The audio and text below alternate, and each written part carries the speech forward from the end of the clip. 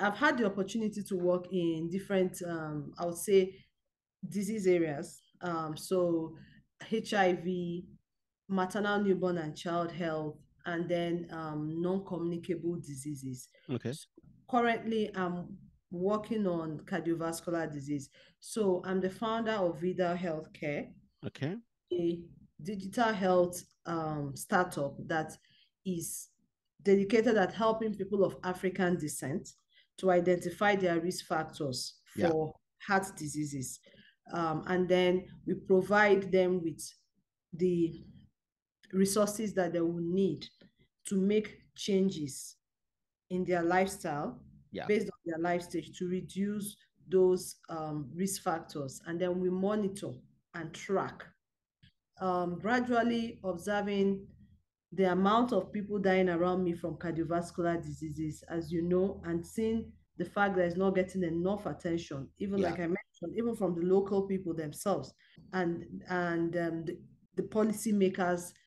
In Nigeria, our health policies are skewed towards infectious diseases. Everybody's affected. Yeah. Malaria is a serious killer. Don't it should not be underestimated. It's Yeah. still one of the major killers of people who are under the age of 5 years, children. And then you think of other infectious diseases, meningitis, measles, those ones are really, really very serious. But Yeah. as people get old, then the issues around non-communicable diseases begin to emerge. Yeah. And you begin, like you rightly mentioned, you begin to see uncles drop at the age of 30, 40, as you know, and then you ask why. Why?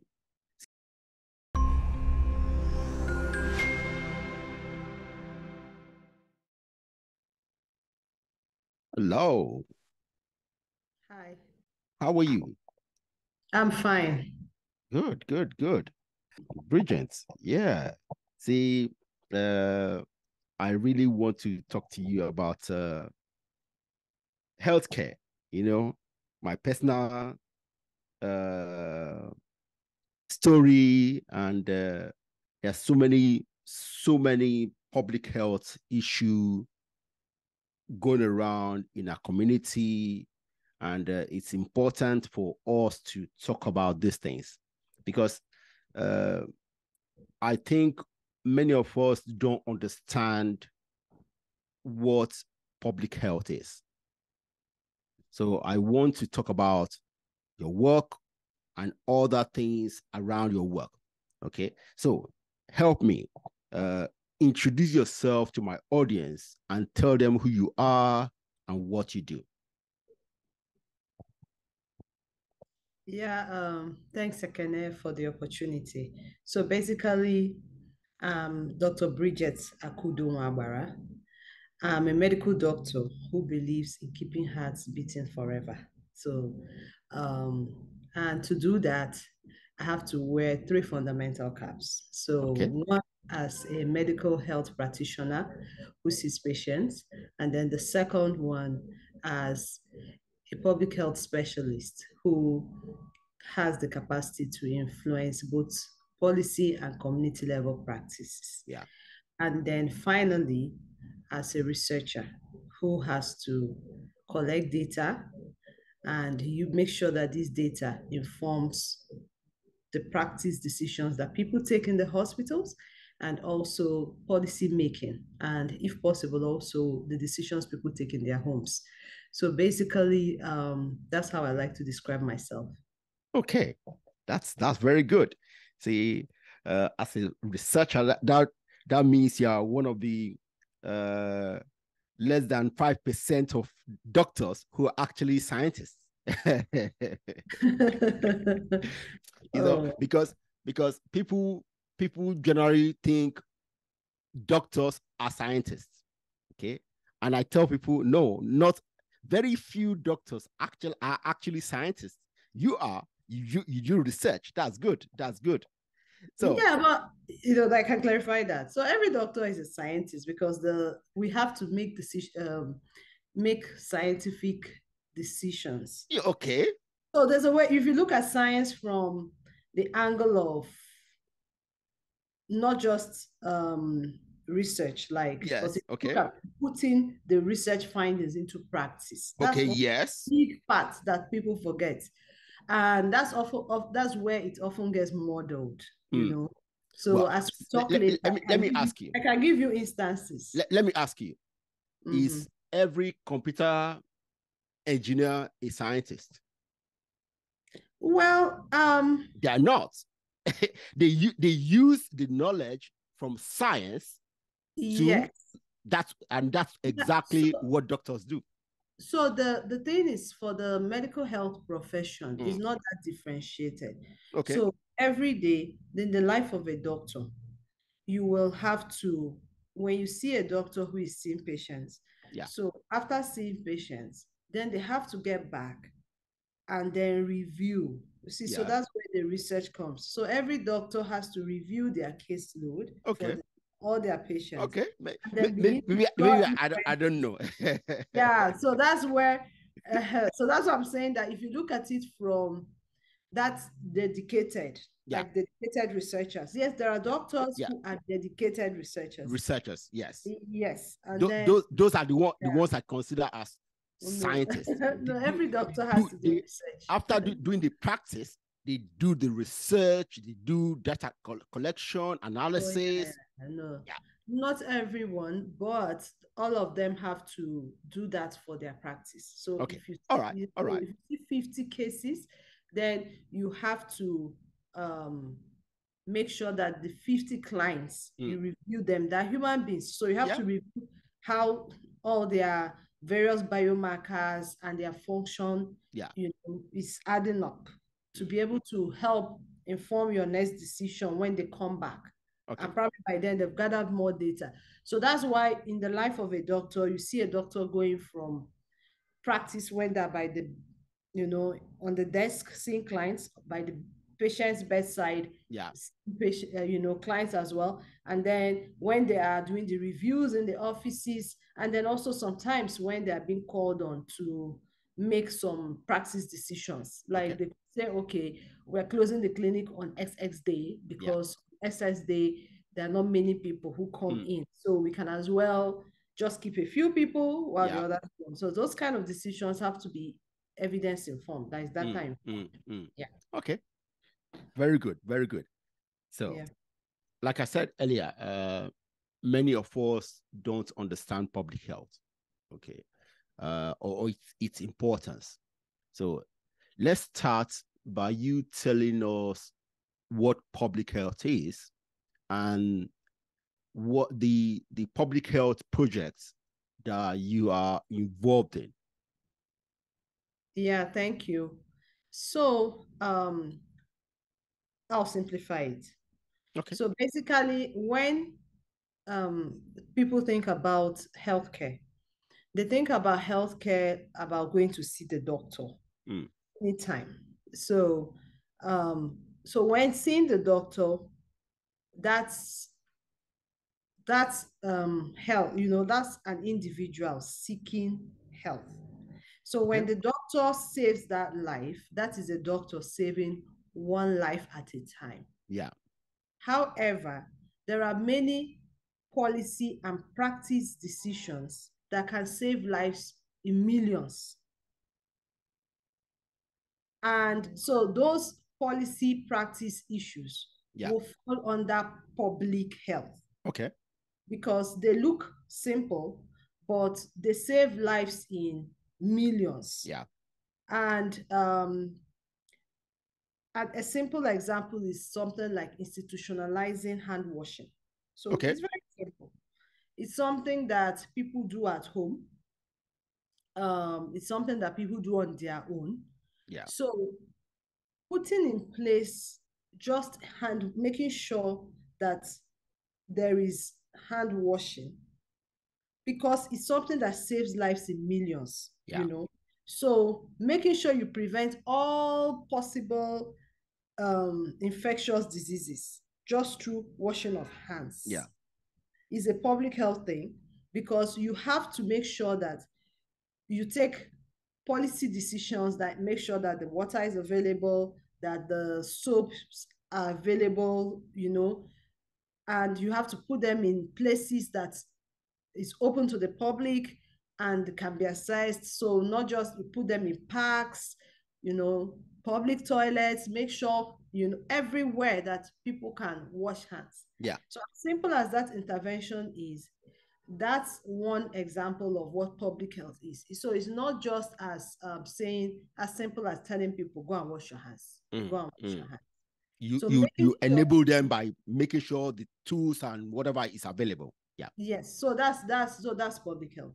So I've had the unique opportunity of working on multiple public health projects. So I would say, to expand further on what public health is, you would have to then think about, I've just used hand washing as an example. So making sure first people are educated, are well informed, and are able to use the knowledge they have to take action everywhere you find individuals to wash their hands at the individual level. Take it a step further. You need to make sure that communities are committed to preventing diseases through hand washing. So that is where community practices, community structures, community resources now come under. Okay. And when you take it another step further, you now take it to policy decisions. So what policy decisions are going to impact these hand washing behaviors, and how do you make it openly accessible to people? Do people have to buy water in public places just to wash their hands? Will you make the water freely available? And then, as all of these things are happening at the individual level, community level, and then at the policy level, with a more national or regional spread, you then have to then think about what effect is all of this having in preventing infectious diseases. So that's where the data comes in. Yeah. So being able to manage the data, making sure that people are looking at the effect on infectious diseases, and making sure that it's being used all the time, being updated all the time to prevent just those infectious diseases. It's through hand washing. So in summary, public health is broad. It's so it cuts across both behavior change at individual level, helping communities, mobilizing them, and building coalitions towards certain desired change, health changes that one want to observe. And then the policy decisions, making sure there are resources, making sure that the data is made available. So that's, in summary, that's public health. Okay. So I've had the opportunity to work in different, I would say, disease areas. So HIV, maternal, newborn, and child health, and then non-communicable diseases. Okay. So currently I'm working on cardiovascular disease. So I'm the founder of Viedial Healthcare. Okay. A digital health startup that is dedicated at helping people of African descent to identify their risk factors for heart diseases. And then we provide them with the resources that they will need to make changes in their lifestyle based on their life stage to reduce those risk factors. And then we monitor and track them up till for the rest of their lives, So so that, as you well know, the African continent or people of African descent. Bear the high risk of having cardiovascular disease. Yes. Now, let me ask you. See, I've known this information for a long time, but I have never explored why. Why are we more prone to have cardiovascular issues? What has the research shown? What we have, or what we don't have that make that happen?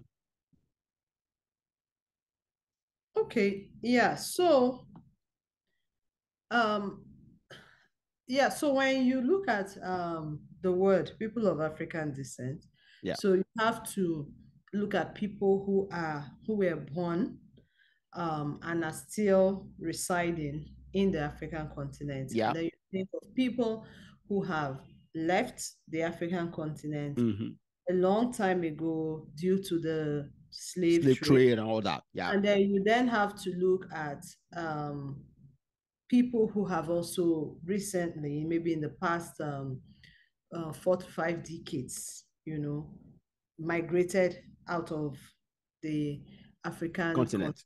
So it's always good to look at it that broadly because the risk factors in these groups of people vary. Okay. Yes, it even varies country by country. But however, there's certain risk factors that seem to cut across um, everyone. So a lot of them are yet to be explained.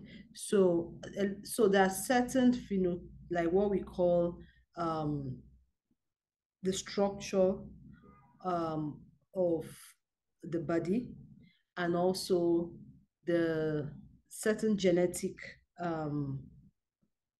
components and that we carry that put us more at risk. There's so many of but what we do know, and which the ones that lie within our control, Yeah. basically stress. Okay. I put that first. Yes.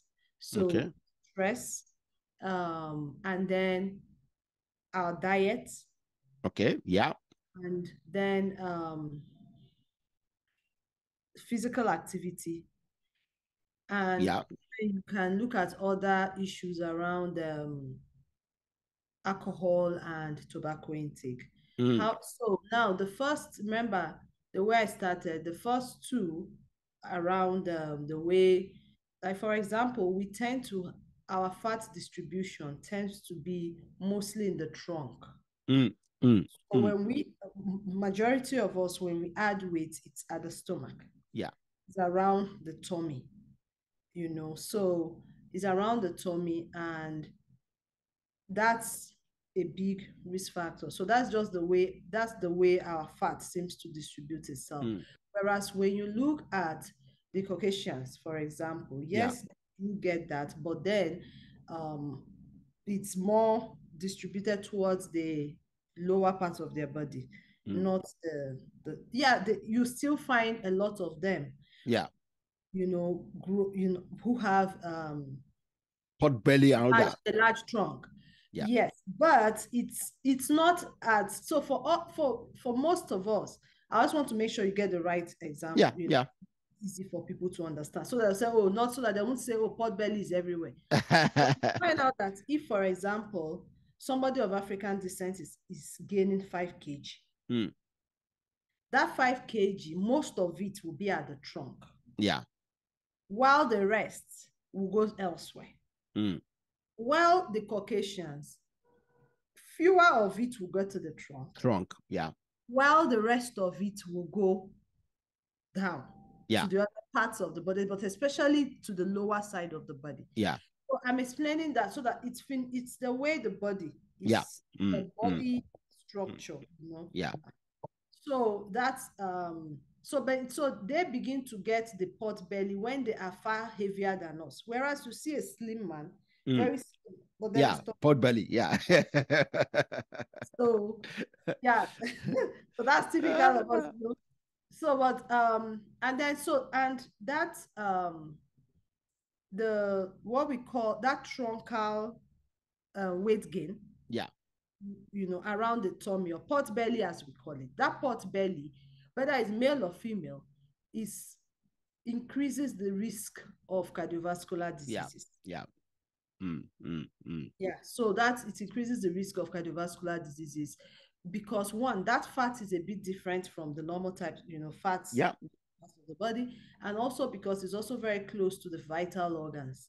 So those are the things that that's our body structure. Then Yeah. the other one I talk about, then the other ones that we can change to some extent, how we process is stress.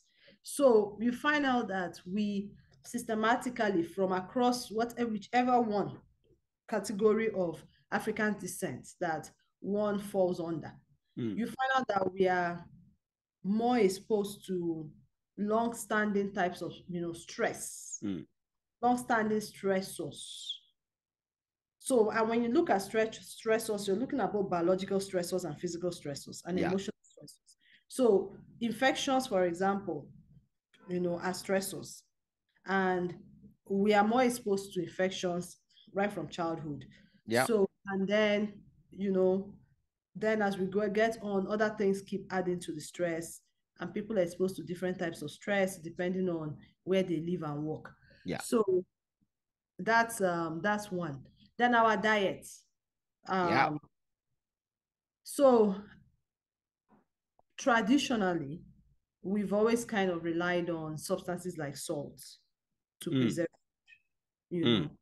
because we didn't have refrigerators. Yeah. So, and salt, it's causes, salt has sodium. Yeah. And sodium predisposes blood pressure. Blood pressure, thank you. Yeah. So, and then we also have our traditional ways of processing food. So people, there's this myth that foods that are made at home are far safer than commercial foods. Yeah. So, but that's not, if you look at it from the cardiovascular angle, it's not necessarily true. We process food at home. We make fufu at home. Fufu is processed. Yeah. And the fiber taken away. We make pap at home, where we take out most of the fiber in grains. That's true. And we eat the starch. That's true. On and on. We do the same thing to yam. So those are the things that make us prone, because just removing the fiber alone makes it unhealthy. Wow. It makes it unhealthy. Wow. The fiber. And so when you look at it, this is our traditional way of eating, right? When you compound it with westernization, where the Western culture is making us to tilt more towards processed foods that are really processed. So custard, spaghetti, or other forms of pasta, the noodles, and all sorts of processed foods. Yeah. That people are, all of a sudden, our kids, to make them happy, is pizza. Yeah. Or, so those things are and then there's a shift away from our consumption of foods like legumes, like beans, ukwa, that's the breadfruit. Yeah. Akidi, another, lentils like fiofio. Those things have left the food chain of majority of people. Africans, yes, that's true. That's true. Wow. It has left our tables. And these are things that used to have those, I would say, protective effects from cardiovascular diseases. And then the next one is the physical activity. Yeah. So that's something that we still have. Okay. Yes, we still have it a lot in the villages, where people walk for long distance and they're happy doing it. They use their bicycles, so we still have that. But however, in the cities, you have, especially in the urban slums, you have a situation where people do not have, they get on the bikes to move from point A to B. Yeah. And there are no spaces for them to walk or run. Yeah. And there are no safe spaces for other exercises. And even in their homes, they're just managing some little spaces, space, like maybe skip or something. So that's And then the substances. So again, like in terms of alcohol intake and in terms of tobacco intake, we take these things also traditionally. So Yeah. there's the kai. It's not just about beer, Yeah. Um, Palm wine, all that. palm wine, all of that, and the people think it's harmless because it's made from home. Even in terms of the tobacco intake, something like anwuru, Mm-hmm. Mm-hmm. so that's the tobacco powder. Yeah. So people don't ascribe risk to it because Yeah. it's Yeah. legal, I mean, I know my grandfather used to take a snuff. Okay. Yes. He used to take his pipe. Okay. That's right. With the tobacco is planted just outside his door. So my cousin just goes there, plug You the plug thing, it and then you you pound know, it. yeah. And my uncle also did that. Although they lived to their 90s actually.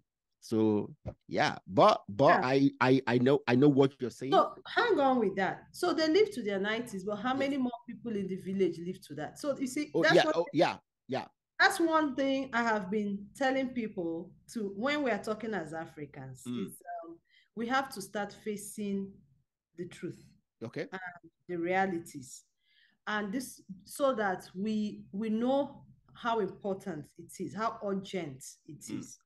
It's true that yes, one or two or a few people will live up to their 90s. Yes. But the life expectancy in Nigeria has consistently been 54. Yeah.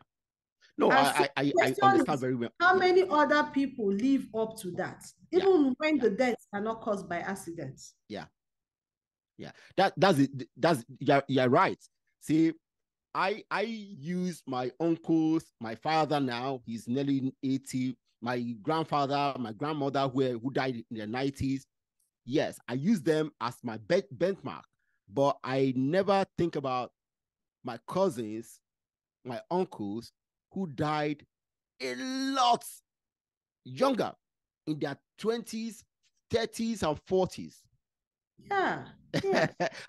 That's true. That is true. So because there's this myth we have, or this thing when you're talking to people about to change their lifestyles, Mm, mm.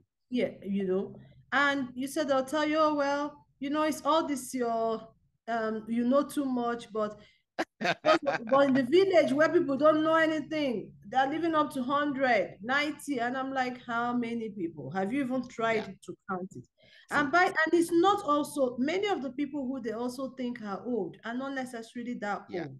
See, let me tell you, even though I'm giving the example of my grandfather, my grandmother, my uncles, my grandfather's father died maybe maximum in his 50s.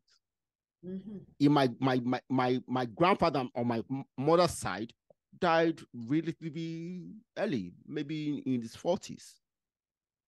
So So I don't have more than one generation who have lived long in my family.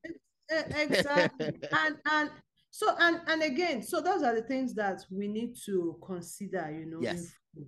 We need to have, yes, the statistics shows that life expectancy is low.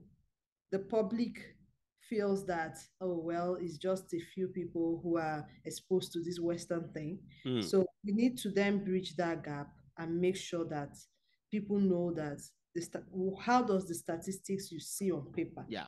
translate to what's happening in your locality, Yeah. stage, or community, Yeah. So, and that's where I think the conversations around cardiovascular disease and longevity and Yeah. quality of life starts. Yeah. Because there's that poor risk perception, about what the risk is. And people feel what we do at home is safe. Anything we do that food that is in the house is safe. Well, if you buy packaged, that's where all the problems start. But it's not necessarily. See, Yeah. what we are talking about today is very important. If you or my audience have heard about my story, but I could have died at the age of 35, 30, 38 when I had the stroke. I'm lucky to be alive today. So, and unfortunately, we still don't know what caused my stroke. And I know a lot, say, at least 3 people who I used to see weekly when I was in Nigeria are dead. Or my mates, they are dead. And unfortunately, they just slumped and died. So what you're saying is very important. There are things that issues that we need to, people like you, public health specialists, need to help us to research to know what they are. And unfortunately, our society, we don't do autopsy. You see, I know a family, the father died young, his other son died young, the second one died young, yet nobody ever thought about doing autopsy to know what kills them. So yeah, the work you're doing is important, and see, we need to dig into longevity research. Yeah. You are also of course, you are an advocate of public health. So how is that going? What's the next step for you in that? Your advocacy. Yeah, so as we talked about before, yeah, one has to be able to influence policies that affect people. So for cardiovascular diseases, for example, we started in Nigeria here by developing the multi-sectoral action plan. Okay. Preventing and controlling non-communicable diseases. So this spans across the spectrum of all diseases that are not caused by an infection. But prioritizing cardiovascular diseases, cancers, respiratory diseases. So this policy document I was one of the major contributors and drafters to this document. It was launched in 2019 to span for 7 years. Okay. Where can we get that document? Okay, I will send anybody it's search a it? link. It's online. So please send the link. Okay, send the link so that I can put this in the show document. Yeah. So and then after that, the Federal Ministry of Health had to then bring together different communities. I would like to use communities for simplicity. Yeah. Different people who practice in different fields, even as far as the movie industry, were all brought on board. Community leaders, advocates, social media influencers, so to promote the key messages in that document, which were around, for example, tobacco control is a major component to preventing cardiovascular diseases and other non-communicable diseases. So, and then you also have to think about what we just spoke about, the food industry. So there was an organization called the Global Health Advocacy Incubator. Okay. So they worked a lot on the advocacy part, bringing people together to make these policy changes. Yeah. To help support the government to make the policy changes, calculate what the benefits will be like, for example, and then other organizations as well came together to support them. So right now in Nigeria, we have a sugar tax, like the sweet tax. So okay. Yeah, so just to make sure that you discourage people from taking sugar.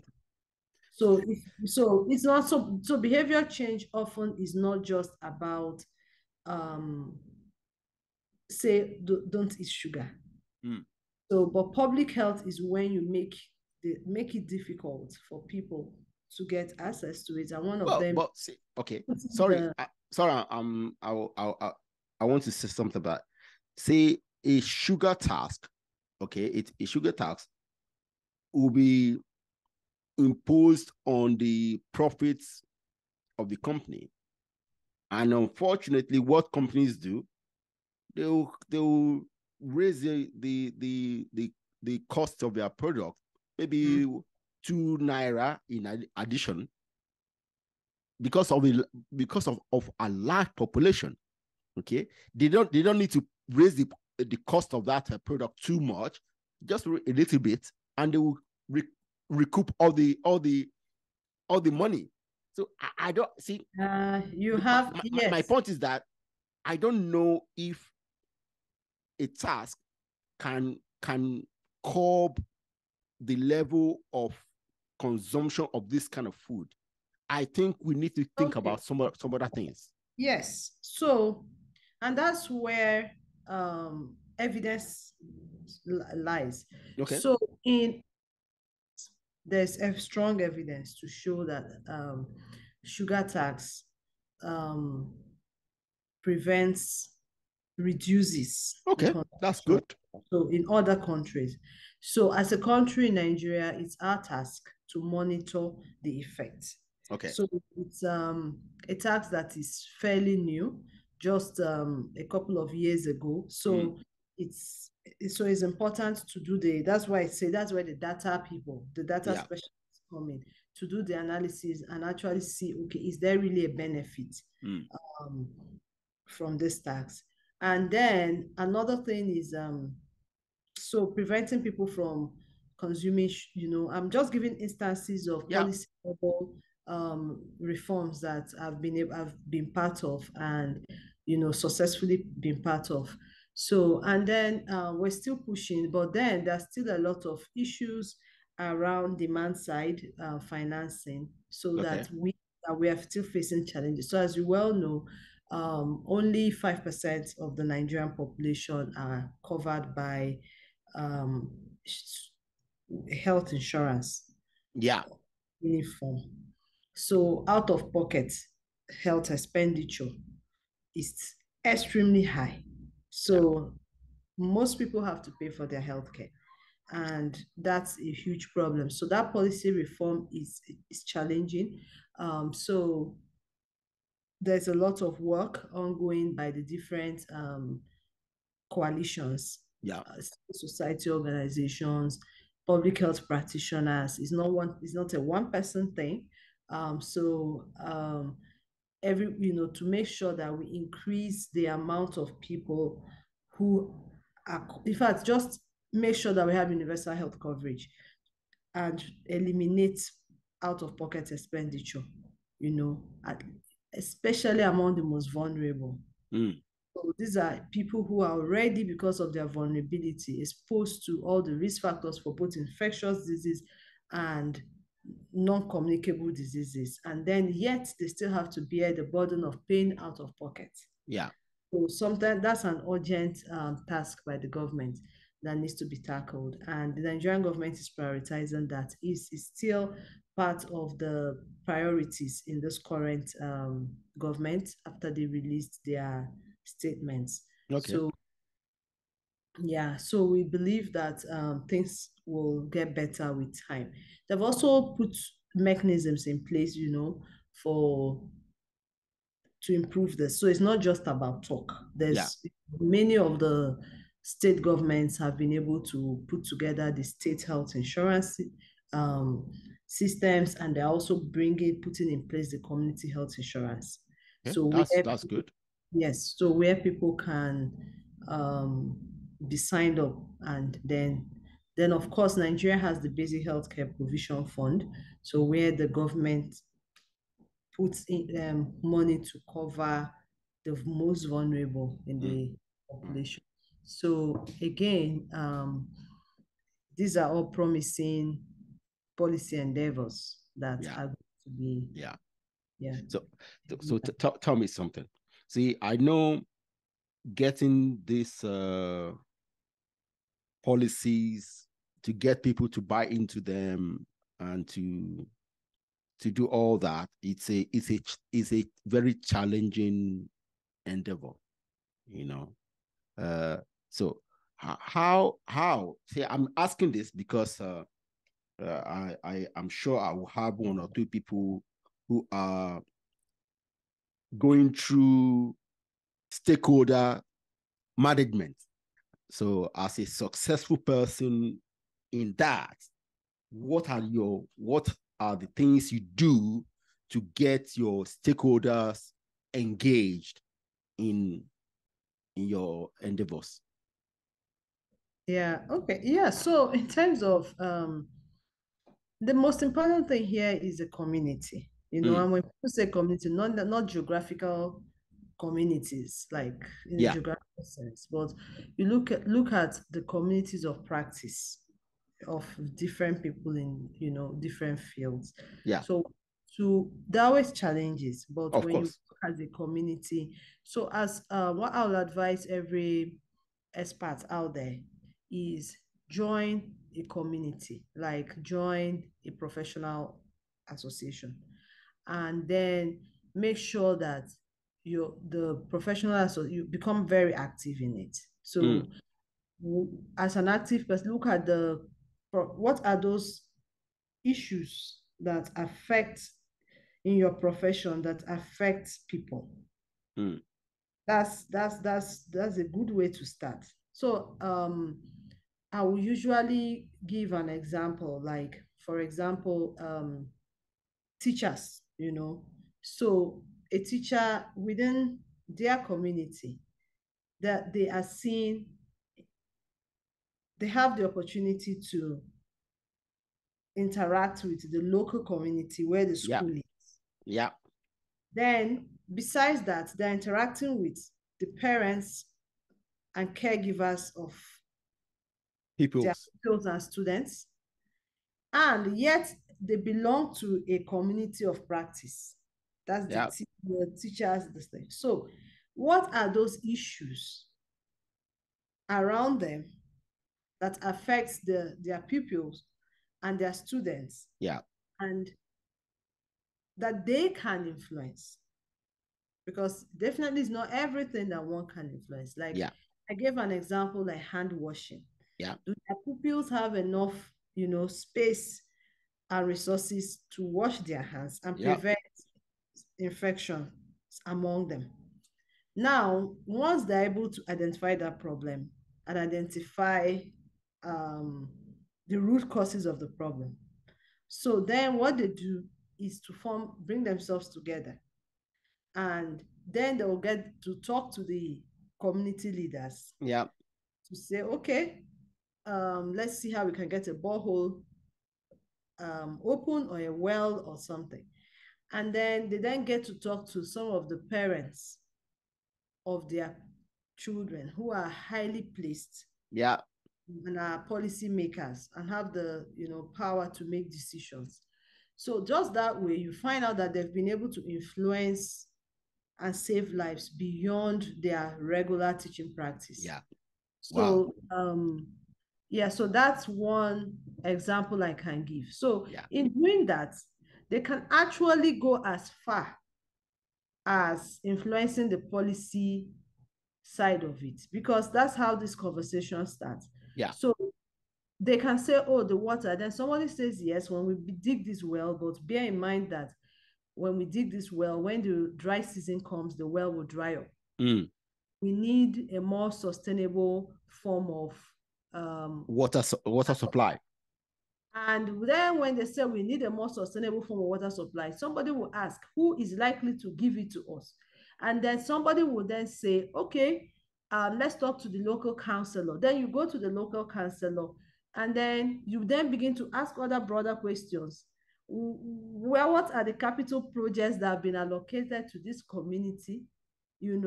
And then who are the people who are making those decisions? And then you continue until you get that problem solved. It might not happen, yes. So it might not happen in one day, yeah, but being able to come together, being able to make sure that decisions are made together. Yeah. Is how you are able to identify the pathway to change. It could go as far as, leading them to whoever has the decision, the capacity to allocate water projects, that community. And so that's how policy reforms. Yeah. And then once you now make that, then the next question is, okay, how do we sustain the water supply? Apart from now that we have, let's say, the pipe-borne water, how do we get money to change the pipes when they break? How do we get that? So those and to be honest with you, these things used to happen way back. So in the past. So I remember, like, in my community, they had a development union. Yeah. And through the development unions, they were able to put the water pipes, and then they were able to think through, like, how are we going to sustain these pipes? Yeah. And then they now either understand if they feel that it's very cumbersome to get the policy makers, then they do it as a community. Yeah. And tax people until they change the pipes when they break. And those projects have continued. And I think so those are the things I observed as a young person that made me to get very, very, very interested in policy reforms. Even as a medical doctor. It's not when, as a medical doctor, what really led me to public health was coming to hospital and seeing people dying in numbers. So I graduated from University of Calabar. It was, you see different diseases, and you get people who couldn't even afford paracetamol. As a medical student, you would have to go to work with your bag stuffed with different denominations of money, so that if anybody asks, at least to the best of your ability, you're able to. And then I start asking, out of pocket. Out of pocket, how many funding patients can I possibly buy? How many syringes? How much can we donate to get people have a next round of dialysis? So what can we do better that can save more people? And that was what led me to the work I do today, to import public health. And then gradually observing the amount of people dying around me from cardiovascular diseases, as you know, and seeing the fact that it's not getting enough attention, even like I mentioned, even from the local people themselves, and the policymakers. We have a lot of in Nigeria, our health policies are skewed towards infectious diseases. Everybody's yeah. Malaria is a serious killer.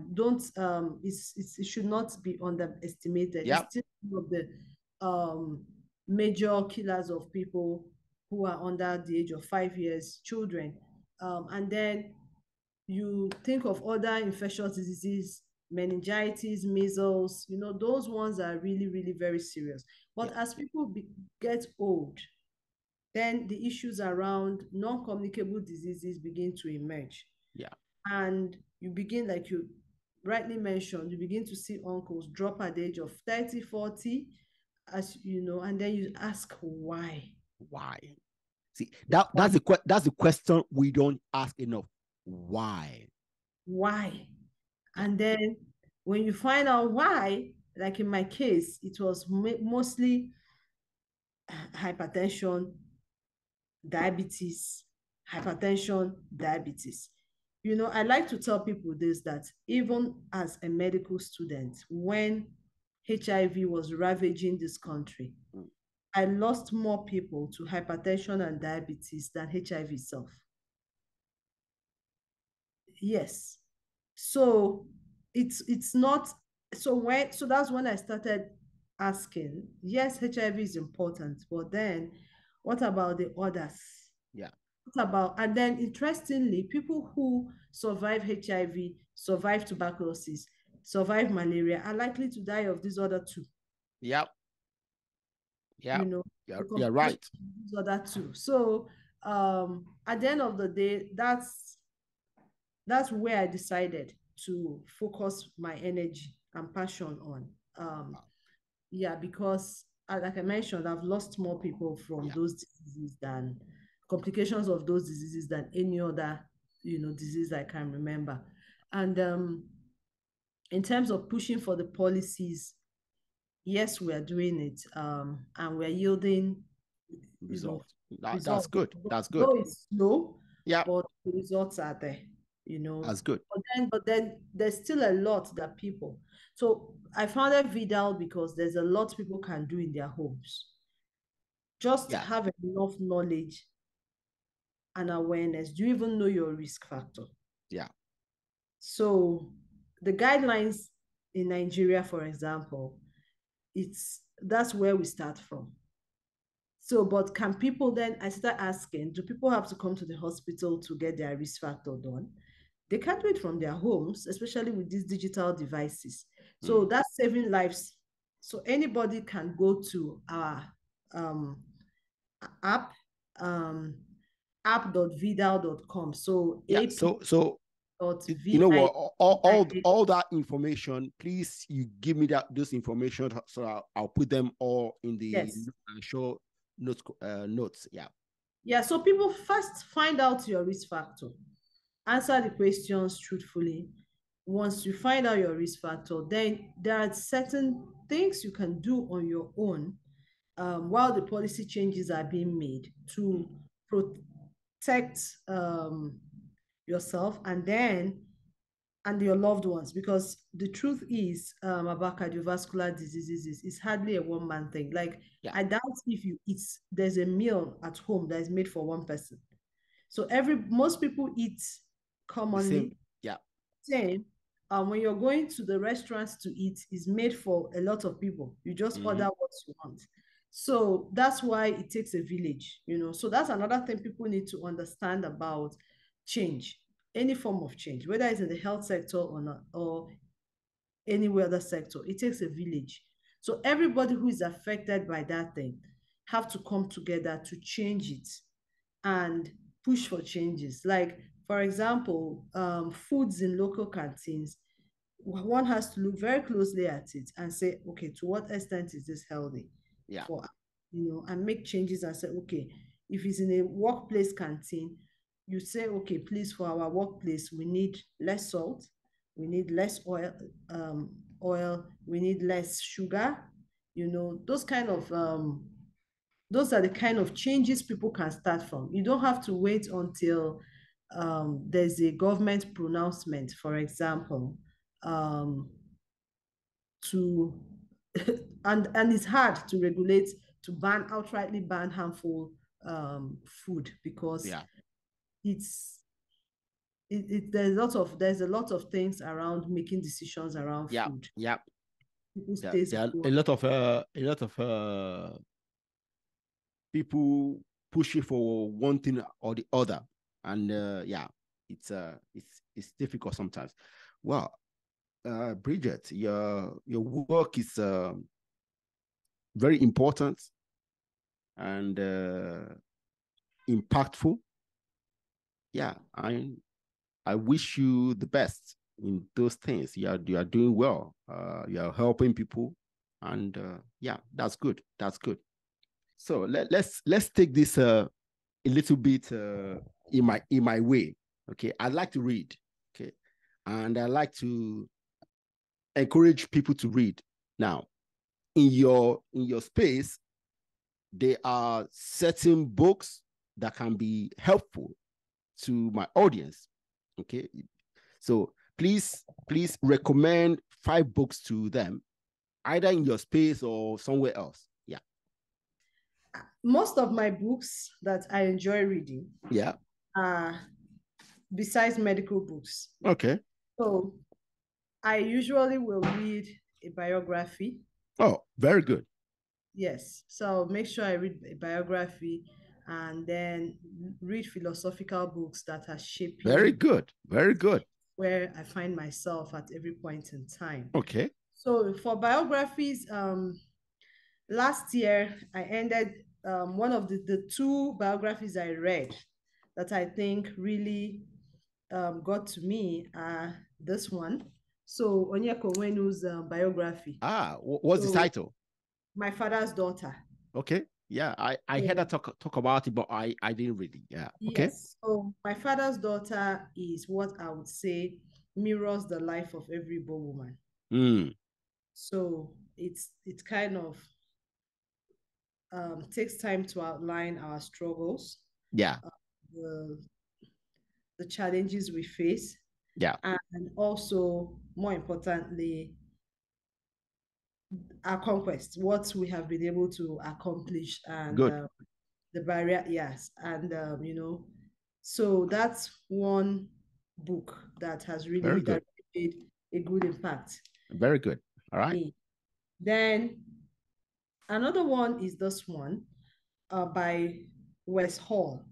Okay. No, so no No bootstraps bootstrap. when you're barefoot. Okay. Yes. This book. So first, it's about an a very prominent Canadian businessman Mm. who is from Jamaica. And then, so this thing about no bootstraps when you're barefoot got to me personally because I'm a startup founder who decided to bootstrap my business. And I'm like, what's he even talking about? No Mm. bootstraps when you're barefoot. And I think a lot of things he outlined here, how he started his business, the the risk he took and the mistakes he made really shaped how I look at bootstraps now. Good. So yeah, so how I look at bootstrapping. So for example, when you're trying to get your foot in the door and people ask for a lot, Mm. it might not be like, for example, when people ask for, if let's say I get into a partnership with you and yes, you're the one doing most of the work, but because you're using my name, Yeah. I demand 50%. Mm. So it might look outrageous, but if that's what it takes to start, get started first. Don't overanalyze and just take that risk and see where it leads you. Okay, And that's then a good in one. terms of shaping, um, this one I read a long while ago, and that's the one that took me time to find. Mm. Um, so the books that shape the philosophies that shape our time. Yeah. So I started last year by reading this book. Oh yeah, I have it there too. Yuval Harari. Sapiens. Yeah. Yes. Mm-hmm. Yes. A Brief History of Humankind. This is a Yeah. book for Very everyone. good. Excellent book. So because it helps you to know where you're coming from, where Yeah. you're potentially heading. Yeah. Exactly. So the reason. And I also read Homo Deus, Yes, I the read second one. Homo Deus. I read Homo Deus. So this exactly, but this is where Yeah. it's important. It all starts there, and so people should take time, Yeah. regardless of your field, to read *Sapiens* by Yuval Harari. And then, as we know, towards the end of last year, we saw, or middle of last year, yes, we saw generative artificial intelligence Oh yeah. busting, becoming mainstream through the Mm-hmm. whole chat GPT. Yeah. So then that I was fortunate enough to get this book signed by the Raise it up. Raise it up. so signed by the Oh, author, okay. Yeah. Becoming Uh, Wave by I have it somewhere. See, I have a pile of books here. yeah, I have it there. Yeah. Mustafa Yeah. Suleiman. Mm-hmm. So he was one of the co-founders Yeah. of DeepMind. So I needed this book helped me to understand, what are those when Chat GPT was released, there was a lot of, accolades, Mm. but beyond that, there was a lot of apprehension. Yep. what could go wrong if generative AI continues. Yeah. So this book helped me to understand. Yeah. In fact, I was supposed to have a young man who's going to talk about this on the podcast before you, but the same issue I have in the house, I had to postpone his to next week. Yeah. So this book by Mustafa Suleiman, because I've been actively following the philosophy around AI. Yeah. Around, so I've been reading and trying to understand everything. Now led me to this one, which is the final one I'm currently reading. Very good. Unmasking AI by okay. Joy Bolanwi Winnie. So Joy's book talks about the coded gaze, so the reality that AI models have been are trained on data that are collected by, all this by among the Caucasians, and then not being able to decipher or represent people of African descent very well. And how does this affect my work is the fact that even in the medical field, as we begin to look at the data that we are potentially going to be using for AI, a lot of them are from long-term studies that have been done in the West. Yeah. So, and for us, we in Africa, we need to start thinking of how do we represent ourselves? Yeah, exactly. And that's why I was happy that you are a researcher. We need more African researchers. Exactly. So we cannot start continue relying on what the West is doing, especially in the area of medicine. Okay, we have peculiar issues that only we can do the work. Yeah, very good. So, yes. So it's exactly, like for example, sickle cell disease. Yeah, is something that it's more. I think it's Nigeria only people of African descent and some the Asians other few have it too. Okay, Asians, yeah, a lot too. But one of the highest burdens is Nigeria. Not just that also, but also making sure that our ways of doing things are reflected. Like I just spoke to you about diet. So when you use data, for example, one of the things, I like to talk about this, that in the course of my policy work. Bridget, let's finish the book and then we'll go back to this. Okay. Yeah, so it's still the book. So I'm looking at books now. I'm saying that you find out that anything that has to do with, like I'll give you an example, Mediterranean foods. So Mediterranean diet is one of the best. It's evidence-based. It's associated with longevity, better, reduces all-cause mortality and all of that. So, but how about elements of the African diet? Are we saying it's all wrong? Well, okay, maybe not. But remember, what was our mortality? Let's say 2 centuries ago. Well, the mortality from 2 centuries ago, based on history, was bad for everybody. So it wasn't good for everybody. So it was bad across board. It was bad across all the continents. Okay. So, yes. I think, do we have enough?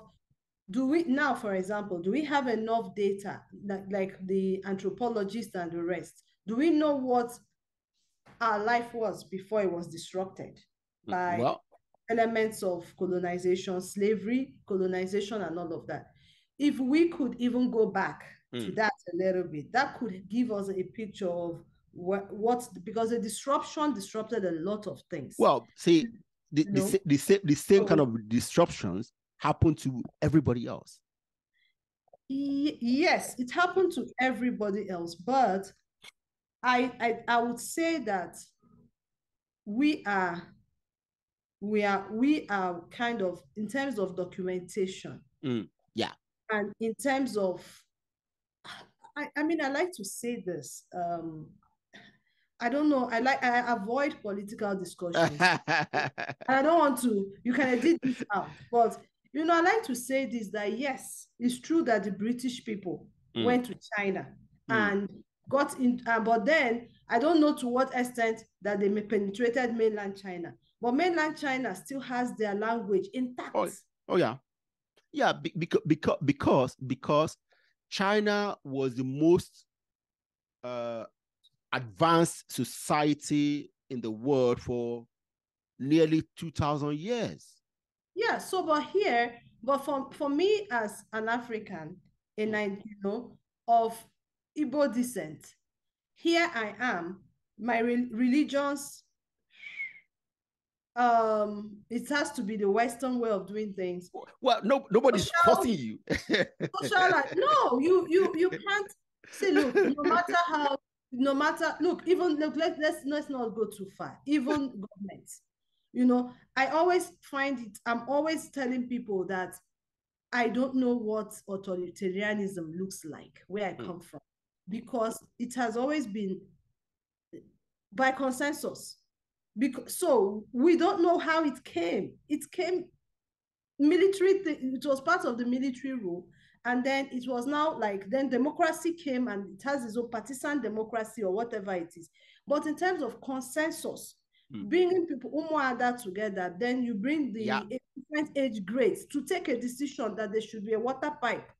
It's not authoritarian. And I don't know how to, I'm always struggling to explain it to people, because just like Chimamanda said, the danger of a single story. Yeah. Africa has been painted as a place where there was a lot of military coups, and we prefer authoritarian way of government, and we don't give room for democracy. And in this in this whole noise, just very few people, very few people understand that there's still a large chunk of traditional Africa that takes decisions by consensus. Yeah. So when you even narrow that to what this lady is writing about, in terms of you find out that a lot of things about us is misrepresented. So I don't know so what it's for us, the other tribes, for the other races, but I think very good. See, this is what I love. This is what I've been asking us to do. Research. Okay, we need to do the research ourselves and write books. We need to write books. Okay? I agree. Yeah. So all these things you are talking about is for us to do the work, start researching.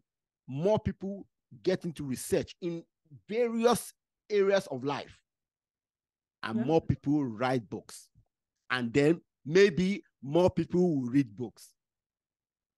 Again, even the saying that we don't read books, it's a bit even the saying that we don't read books, it's my sister, we don't read books. Yeah, but do we have to read books in the Western sense? We have an oral way of passing things down to our people. But can we continue it?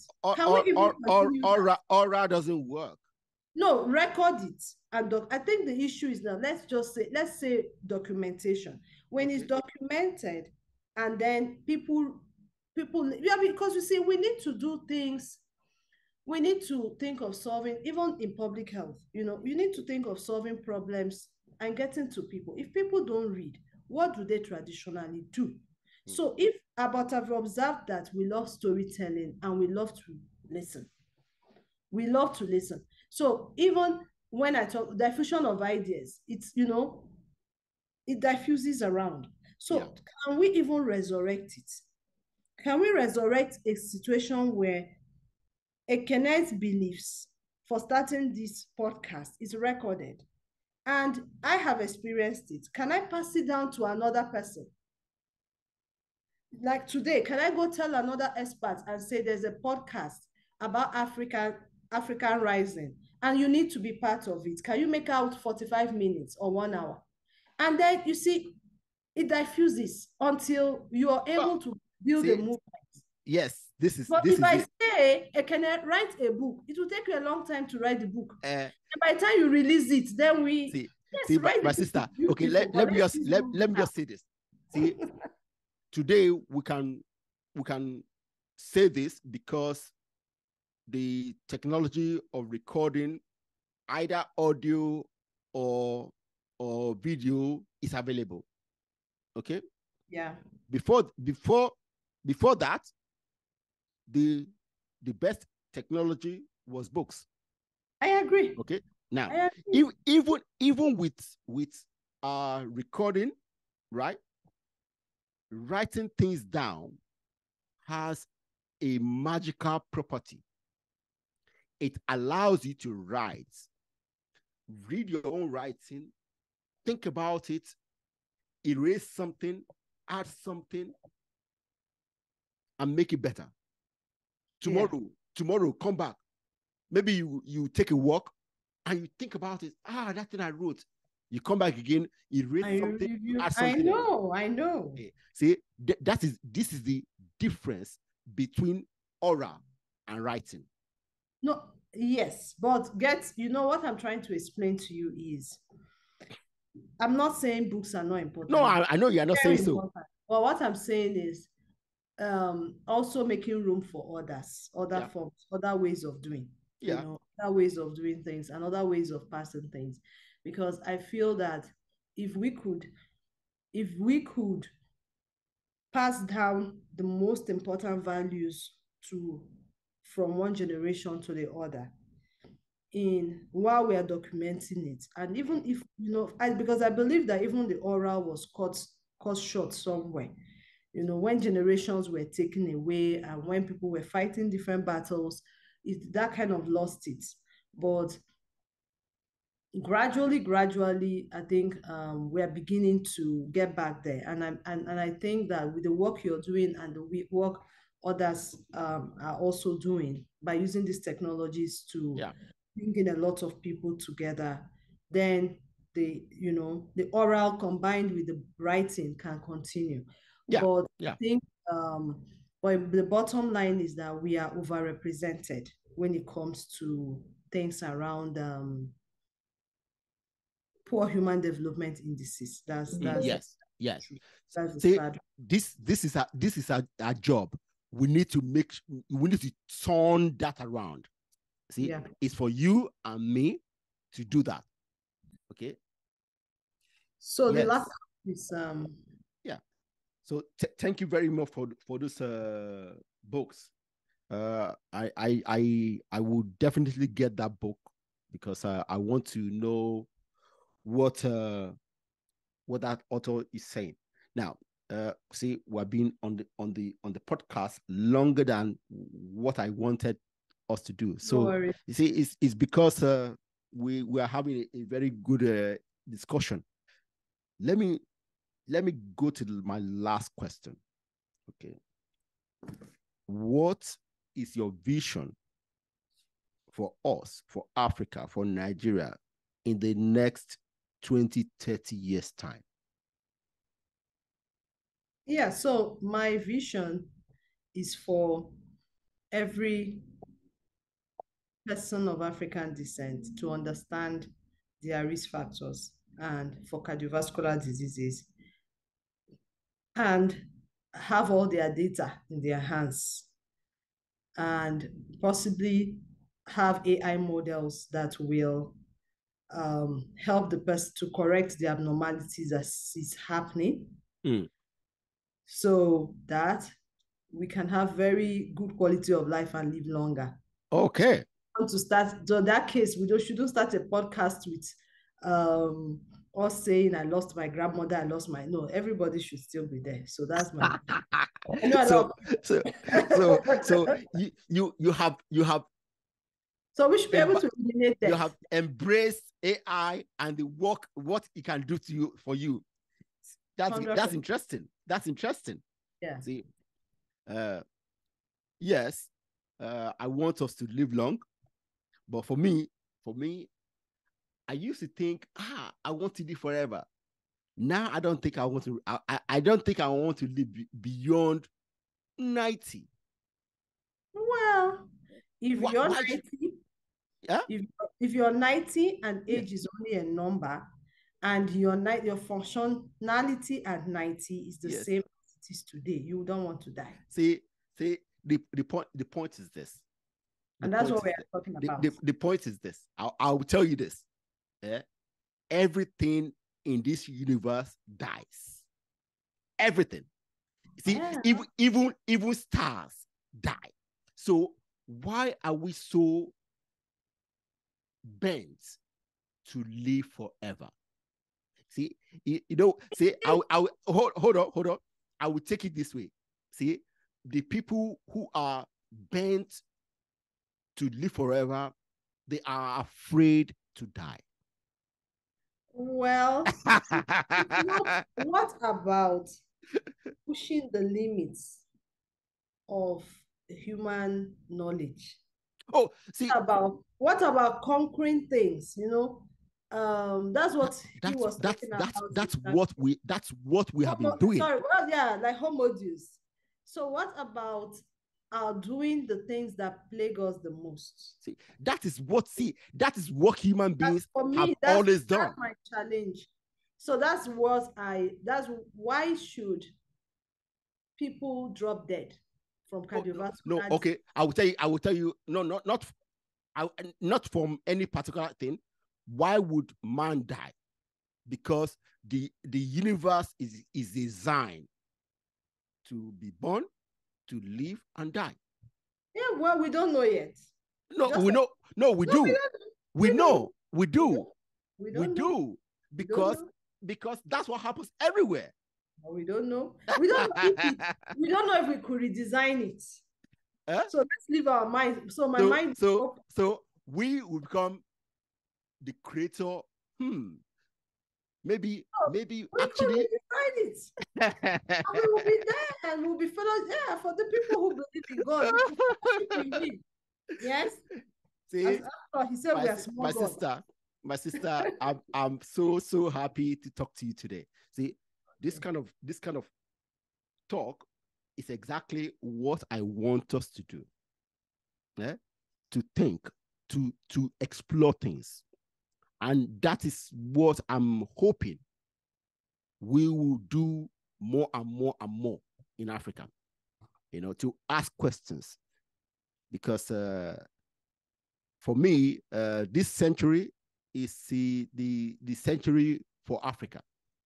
And asking questions like this are the things that we need to do. So, my sister, thank you very much for being a great guest of the Think Big for Africa podcast. Thank you for giving me the opportunity. Yeah. Now, yes, we can design life. Bye. Yes.